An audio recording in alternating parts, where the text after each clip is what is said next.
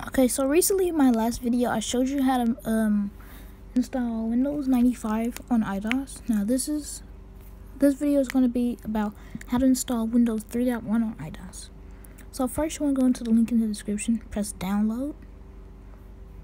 It may say that this file is executable and may harm your computer, but you just want to press download anyway. Download it. It doesn't take that long, but it might if you don't have enough storage or your internet speed is not really good.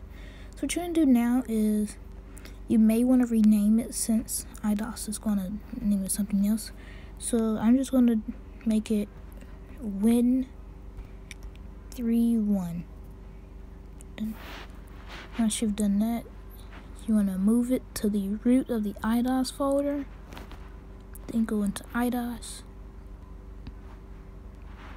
and just type boot, whatever you rename the file. Then that img, and there. And so yeah, it may say no files found. You just want to switch it to the A drive. Yeah, so you have some good programs like clock and stuff.